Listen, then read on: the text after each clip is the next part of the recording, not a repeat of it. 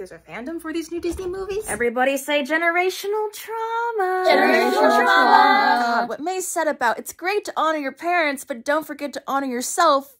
I am just living for all these turning red memes. I'm really happy that these movies digging into culture and complex family structures just hit home for so many people. Honestly, turning red makes me feel so happy as a heckin' nerd, too. And even in the silly, lighthearted moments, I just feel like a kid again when I watch it. More movies about kids enjoying their childhood and early teen years and just having fun being kids, please. I can't relate to What do you guys this. have in there? Oh, just the critics. Every now and then we'll pull one out and laugh at them. Camilo, Tyler, Abby, Priya, Bruno, Alberto Scarfano, 7 foot. I'm never not by your side. Get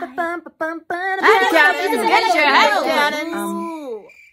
Anything new to talk about? I think we picked apart the movies as much as we could. I mean, at least I did with Encanto. You're still into Encanto? You're still into Luca? The fandoms are dying. No, we're talking about Corn a hot second ago. Okay, so Luca and Alberto, Miriam and May, Dolores and... How about we don't ship these characters together? It's nothing nefarious. They're just cute together. Are you sure? Because there's definitely some creepy stuff out there. Oh, honey, if kid movie fandoms are surprising to you, you never would have survived Tumblr back in the day. See what's popular in the fandom sphere. Get ready to fight for your life. It really just feels like you're cheapening the themes and undermining the whole reason why these movies were made in the first place. Dude, I'm just here for funsies. If you want intense media breakdowns of these movies, go find them. They're out there. Okay, but we still haven't answered the most important question yet. Why are they called Four Town if there are 5 of them? It's a valid question. Disney. All my homies hate Disney. Yeah.